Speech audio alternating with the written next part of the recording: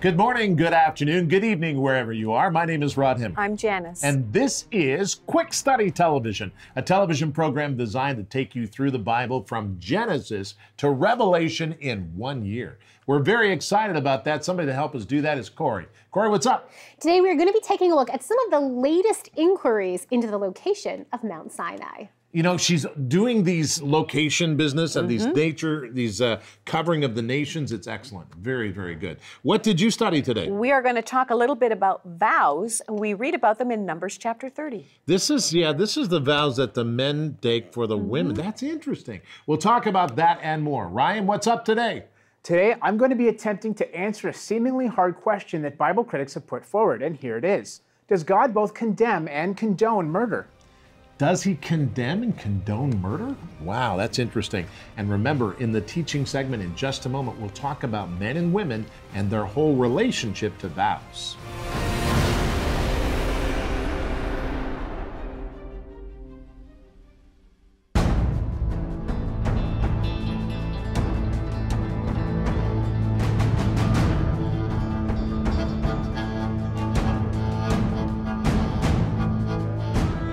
Today, you and I are going to look into one of the controversies in regards to the location of Mount Sinai. This is one of the greatest mysteries left to be solved about the Old Testament of the Bible.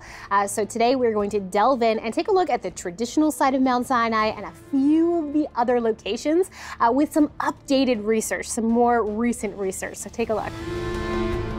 Mount Sinai was a significant meeting place between God and ancient Israel, and it's a place today that has yet to be identified. There are dozens of mountain candidates for biblical Mount Sinai, despite the Bible's efforts in giving us two detailed itineraries on how the ancient Israelites arrived there.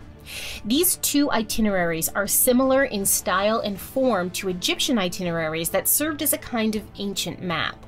The trouble that modern scholars have when attempting to follow these list maps is that most of the locations mentioned by them were not cities or established settlements. Landmarks and way stops like these were often called different names by the different cultures living at that time, and the route traveled depends on where you locate the crossing of the Red Sea. Thankfully, there are also limitations put on the location of Mount Sinai by the scriptures. It's known that the route Israel took was not the northern road out of Egypt along the coast of the Mediterranean, so a central to southern route into the Sinai Peninsula should be preferred. It's also recorded in Deuteronomy that it is an 11-day journey by the way of Mount Seir or Edom to get from Mount Sinai to Kadesh Barnea.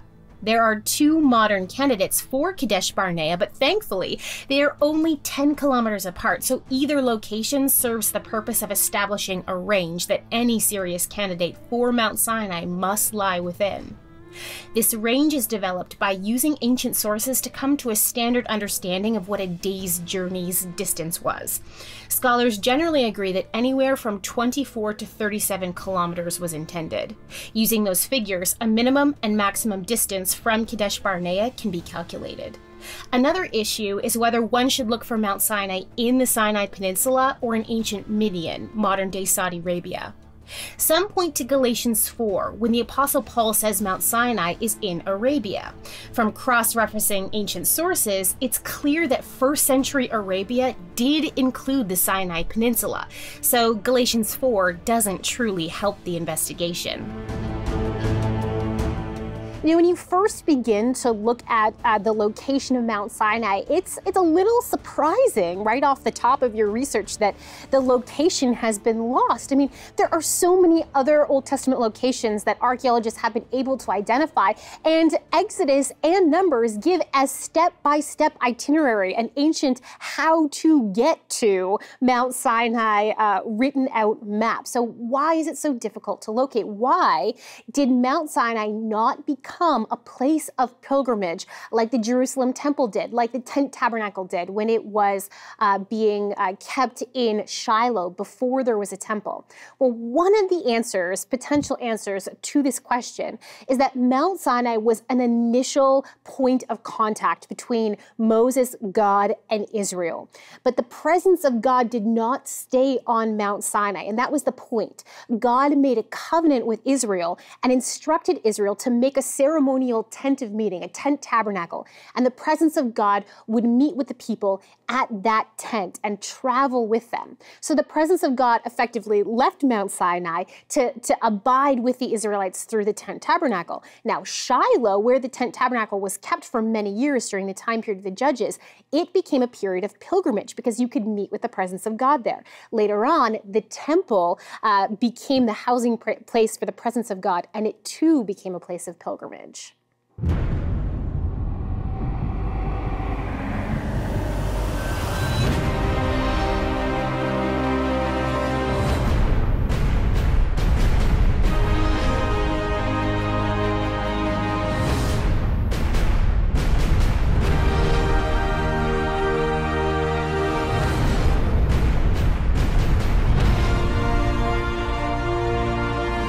You know, the Bible, the 66 books by 40 authors over thousands of years, the Bible is the Word of God. It speaks what God commanded. One reality in the Word of God is that men and women have different roles. Now, it's important to remember that the Bible speaks clearly and directly about this and how we are to interpret it. Never does the Bible say that men and women are unequal in their worth or their value of their souls. Men and women are equal. In fact, Galatians tells us that men and women are basically the same. But in the instance of roles, they are different.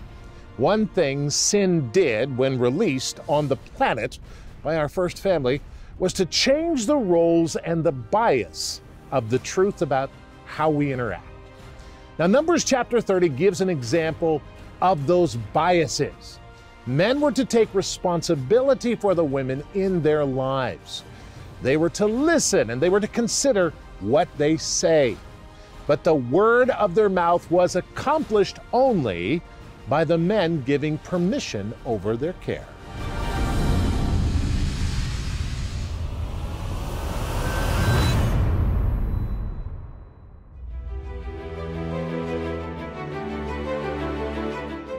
Numbers 30, verses 1 through 8. Then Moses spoke to the heads of the tribes concerning the children of Israel, saying, "This is the thing which the Lord has commanded. If a man makes a vow to the Lord, or swears an oath to bind himself by some agreement, he shall not break his word. He shall do according to all that proceeds out of his mouth. Or if a woman makes a vow to the Lord and binds herself by some agreement while in her father's house in her youth, and her father hears her vow and the agreement by which she has bound herself, and her father holds his peace, then all her vows shall stand, and every agreement with which she has bound herself shall stand. But if her father overrules her on the day that he hears, then none of her vows, nor her agreements by which she has bound herself shall stand, and the Lord will release her, because her father overruled her. If indeed she takes a husband while bound by her vows, or by a rash utterance from her lips by which she bound herself, and her husband hears it, and makes no response to her on the day that he hears, then her vows shall stand, and her agreements by which she bound herself shall stand.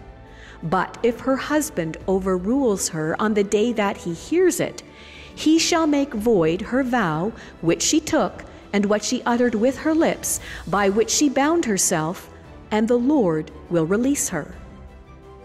Numbers chapter 30, verses 1 through 8.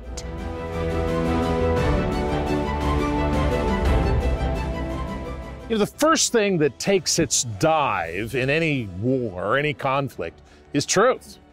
Truth is not spoken of well in conflict. And truth can be defined by the enemy, or can be defined by the good person, or maybe the good person is the enemy, maybe the enemy is the bad person. It depends on where you're at. Truth is important, beloved. God's word is truth. Get out your Bible guide, and if you don't have it, you can write to us at the address in America or Canada, or British address, please write for it and ask for it, give an offering in any amount. Or you can go to www.BibleDiscoveryTV.com, BibleDiscoveryTV.com. Click on Donate Here, and it'll take you to the pages that you want to see with the Bible guide. You can download them. But in our Works of Faith segment, I see this. There's no question about this. As we look at this and we consider it, truth spoken. Truth, not just the truth. Not just the truth spoken. Very important. As we understand what God is saying to us, we read Numbers chapter 28 through 31. Now, this is important because we're going through the Bible, and if you read that with us, congratulations, we're going through it. But we're going to look at today Numbers chapter 30, verses 1 through 8. And as we focus on this, we need to ask the Lord, Father God, in Jesus' name, help us to see what it is that you're telling us today. Help us, Lord, to understand what you're saying. In Jesus' name, amen. All right, we've prayed now, and let's look at the scripture. In Numbers chapter 30, verses 1 through 2, the Bible says, Then Moses spoke to the heads of the tribes concerning the children of Israel, saying, This is the thing which the Lord has commanded. If a man makes a vow to the Lord, or swears an oath, makes a vow or swears an oath, to bind himself by some agreement. So he makes an oath, or he swears an oath, or he makes a vow to bind himself to some agreement. He shall not break his word. He shall not break his word. He shall do according to all that proceeds out of his mouth. Very important. Beloved, it's important to realize that what we say is what happens. God keeps track of all the things we say and do. We must be concerned about what we say, especially in today's world where we speak in an atmosphere of hyperbole. Everything is exaggerated. We need to understand that, hyperbole is good once in a while, and you have to explain to people you're using a hyperbole, but good once in a while, but we really shouldn't broadcast or say very much in hyperbole. We should say what we mean. Now, I have had this problem in my life. In my early life, I used to say all kinds of things. And as my life has gone on, I've said, Lord, that hurt. In the last 10 years, Lord, oh man, that hurt. I need to be careful what I say and how I say it. And I'm still trying to be careful what I say and how I say it. Very important that we understand our mouth speaks words that link us. Now, I have invited Jesus Christ in my life, so that changes things, but it's very important. We go on in the scripture now. Listen to this. Or if a woman makes a vow to the Lord and binds herself by some agreement while in her father's house in her youth, not married, and her father hears her vow, and it is an agreement by which she has bound herself, and her father holds his peace. He holds his peace, then all of her vows shall stand, and every agreement with which she is bound herself shall stand. Now listen to this, verse 5. But if her father overrules her on the day that he hears, then none of her vows or her agreements by which she has bound herself shall stand. And the Lord will release her because her father overruled her. Fascinating. What a woman promises or vows is made true with her father's agreement. Men are responsible for what the women or the woman's vow or promises are. This is what the Bible says. Now, I realize that in today, men and women are equal. The Bible says that, but we've tried to make the roles equal, and that is wrong. We are wrong in many ways. In our society, our culture is wrong. That's what the Bible says, and I believe the Bible. So it's important for us to recognize the roles and to realize that men, we are responsible. We need to pay attention to what our wives say. And wives need to be aware of this as well. We go back to chapter 30, verse 6. It says, if indeed she takes a husband, this is the husband now, while bound by her vows or by her rash utterances, that's a very important statement, by a rash utterance a rash utterance is something that's done unthinkingly, but bound by a rash utterance from her lips, by which she bound herself, and her husband hears it and makes no response to her on that day which he hears, then her vow shall stand, and her agreements by which she bound herself shall stand. But if her husband overrules her on that day that he hears it, he shall make void her vow which she took and which she uttered with her lips, by which she bound herself on the Lord that will release her. This brings us to the point. The husband takes responsibility for what his wife speaks. We are to come into agreement with God's word. Now, this is so important. Husbands, I realize that we're living in today. I realize that, I get it. But we need to assume our responsibilities, not to tell women they can't say things, but we need to understand our responsibilities according to the Bible.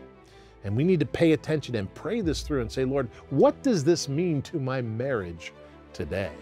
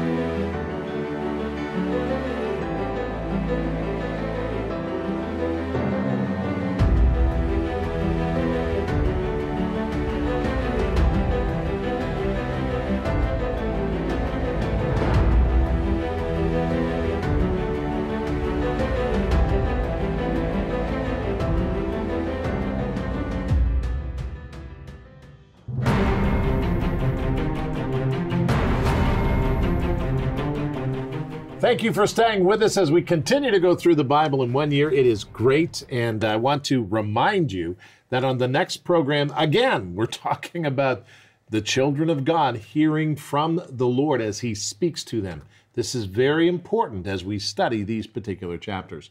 Right now, here's Ryan. Well, today we're exploring a supposed contradiction in the Bible that critics believe is a doozy. They ask, does God both condemn murder and condone it, as seems to be the case when we read the Bible? Let's study.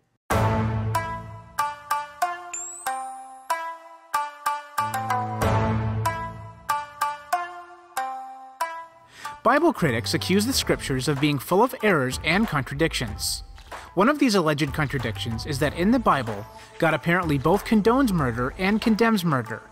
God commands in Exodus 20:13 that you shall not murder. Yet he also commanded Joshua to eliminate the Canaanites and others in Deuteronomy 20:16-18, and condoned and even helped David kill Goliath, as recorded in 1 Samuel 17:50. To answer this supposed contradiction, we must first make a very important distinction. Murder is different than killing. Murder is the unlawful taking of a life, but killing can be lawful or unlawful according to God. Critics create a false dilemma here by assuming that killing is always right or always wrong according to God's law. This, however, is not true. God established in His law when killing was lawful and when it was not lawful. For example, if one plotted the murder of somebody else, it was lawful for the murderer to receive the death penalty. However, if one killed another out of self-defense, it would not be lawful for him to receive the death penalty. This is important because in each case in the Bible where God condones killing, it is lawful. For example, Joshua was commanded to eliminate the Canaanites and other nations because they were completely consumed by evil and were committing things like incest, sacrificing their children to their pagan gods, as well as many other things according to Leviticus 18. Additionally, God knew that His people would be corrupted by them if they did not kill them all. When we read about the giant Goliath, we see that he was blaspheming God's name, which was also punishable by death according to the law. Though many are offended at God for establishing lawful killing, it is God that is offended with us when we unlawfully take a human life created in His image. Indeed, it was humanity who allowed sin into the world in the first place, forcing God's hand into protecting us from killing one another.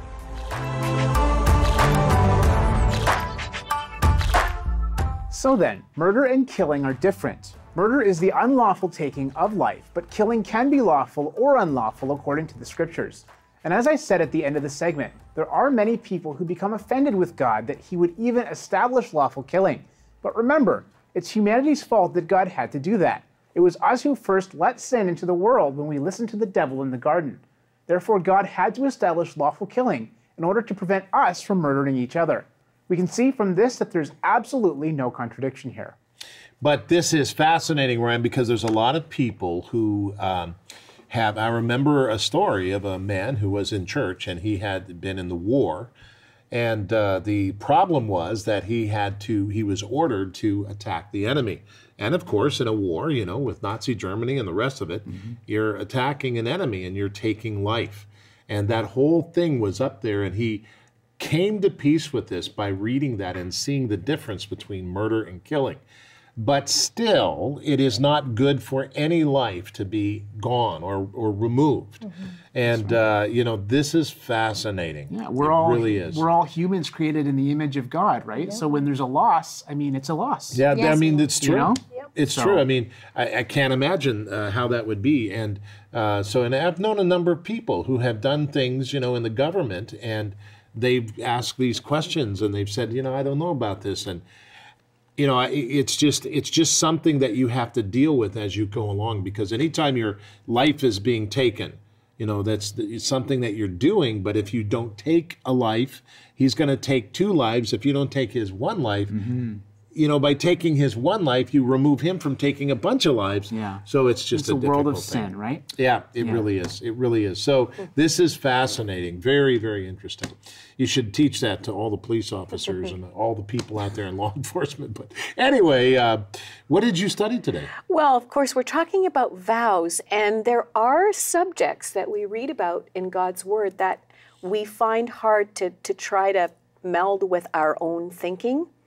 And I can speak to this issue as a woman because of some of the things within the last, say, 50 or 60 years with different women's movements. And unfortunately, a lot of times the Bible gets thrown under the bus, that it somehow thinks lesser of women, and that's just simply not true. I don't know how you feel in your heart, ladies who are listening, but it's not true, and you may have been told that, and you may even see shades of that in the Word. But if you take the Word in context, in its entirety, which is what we aim to do every year, we start in Genesis and we go through Revelation. We don't just pick sections that are comfortable or the things that we like. And this section talking about vows, we're feeling sometimes when we read it like, oh, well, are we as women seen as a lesser value, or that our words don't matter?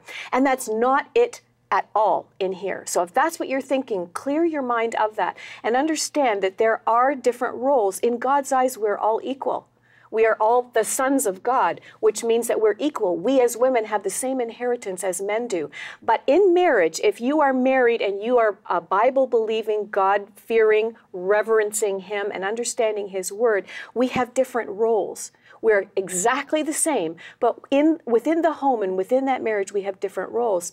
As we hear rash statements being made, and the husband hearing it or the father hearing it, and if he lets it go, then the woman has to fulfill that vow. But if the husband or the father steps in and says, wait a minute, something down the line, or I don't agree with this, we're going to avoid that, it's actually a protection.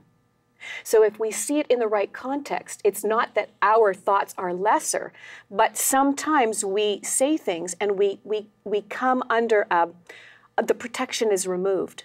So actually your husband, when you are married under God and you're a believer and your husband is a believer, he is accountable.